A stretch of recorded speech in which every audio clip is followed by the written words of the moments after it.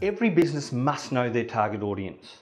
And why is that? Because a target audience is where you should be spending all of your marketing resources, your time and your money to get the maximum return on investment. Now, nothing irks me more than when I say, who's your target audience? And the answer is everyone. Well, it's not everyone, and I'm going to show you that right now. For most businesses, this is how a target audience works. This is everyone. Let's take out all of the people who can't purchase your product or service. Perhaps they're prevented because it's prohibited. It's just not appropriate for them.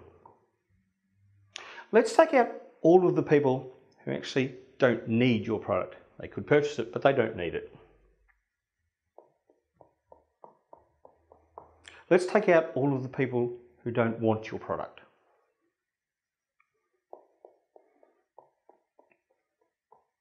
Now, let's take out all of the people who can't purchase from you. Now, this might be people, if you're in a local business, who live in another country.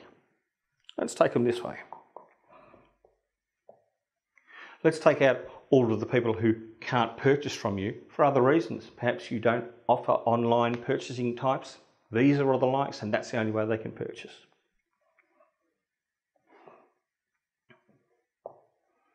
Here now are all of the people that are willing and able to purchase from you. Now, let's take the people who aren't willing to purchase from you out of it. Might not like you personally, they might have heard things, but they're not willing to. And let's take out all of the people who aren't able to purchase from you. Perhaps it's a financial issue or the likes. Now you're left with this small square.